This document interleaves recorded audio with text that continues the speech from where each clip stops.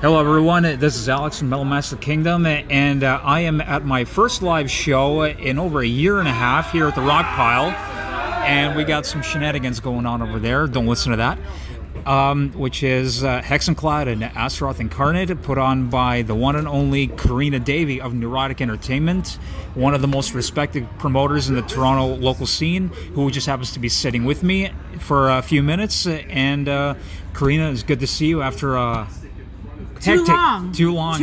hectic year and a half. So I'm just say thank you for joining me. It really means a lot. So. Thank you for being here. Absolutely, and thank you for the invite. Absolutely. So I pretty much every interview that I've been doing lately, I gotta start the same way. How have you been dealing with the craziness? So I've been dealing with the craziness by really just being productive. Last year, I was lucky enough to have 6 shows. Last year, we were still in the stage where you can have 50 people seated. So that is what I did in 2020. So I find myself really being grateful that I had at least 6 shows in 2020. And now that restrictions are easing a little bit. Easing up a little bit.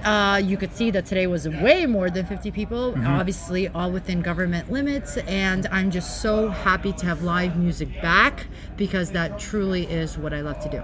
Absolutely, and we all feel the same way that live music is coming back. So now this show with Hexenclad and Astaroth Incarnate is a pretty big deal for you. It's you're celebrating 7 years of putting on shows here in the Toronto scene.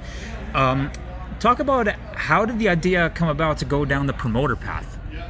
So I have always been a huge concert fan. I've been going to shows the minute I turned legal, dare I say even a couple years before that.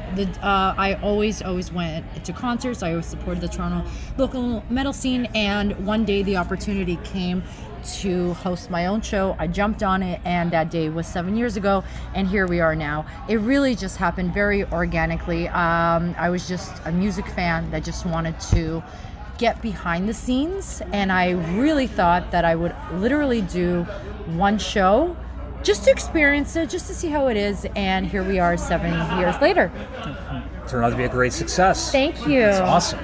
So over your 7 years of being a promoter, you've grown into, like I said, one of the most respected promoters in the Toronto scene. I appreciate you saying that. I put you up there with like Noel from Inertia and all that. So that means a lot. You guys do so much good for the local scene. Thank you. Like what I really love about you guys is that even if I know you don't really do a lot of the major touring acts, sure, but like in case of Noel, he actually takes chances and he'll put the local bands on these bills. He has like room to like squeeze in some of these bands.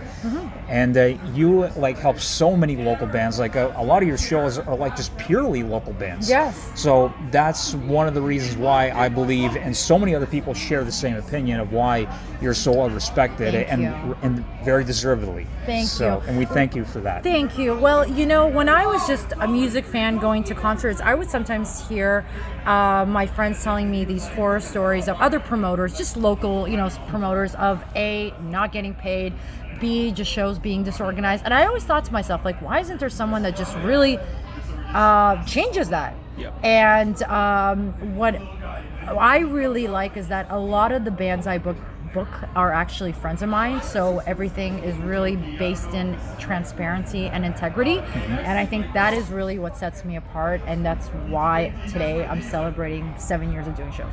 Absolutely. Well, here's to more than 7 to come. I hope so. Yeah. So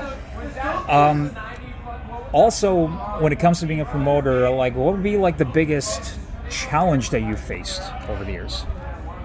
Dare I say COVID? No, I'm kidding. other than that. So the biggest challenge that I ever faced as a promoter is venue availability. I always say if there's no venue, there's no show. Yep. You could have everything lined up, but if there's no proper venue that is big enough to accommodate 200 people, is safe, somewhere where people like to be, not somewhere in the middle of nowhere. Venue availability has always been really, really big to me. And I have been so lucky to just work with a lot of venues that have welcomed me.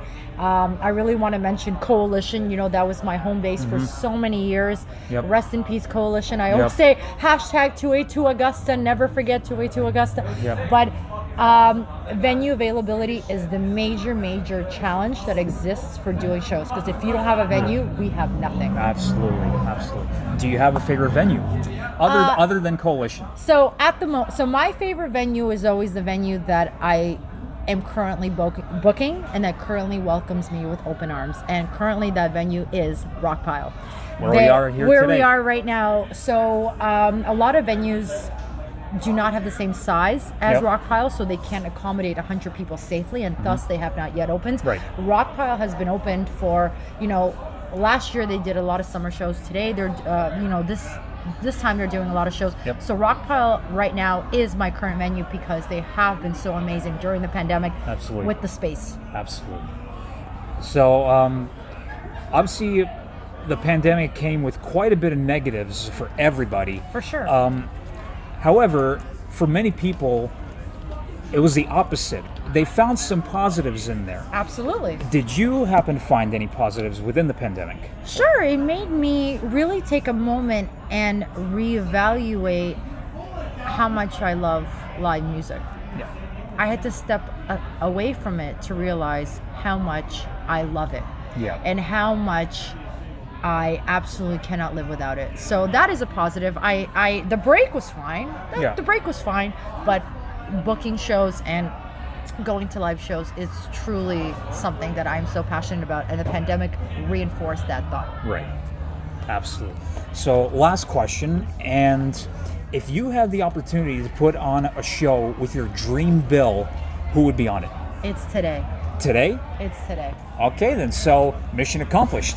Thank right? you so much. So, okay, so Karina, I just want to say thank you so much for chatting with me. It was a blast, and I had a blast tonight. Thank you. And it was a fun show. It was a good absolutely. show. And here's to many more shows and many more years of Neurotic existing. Thank you everyone for listening, and you're listening to metalmasterkingdom.com. We'll see you soon.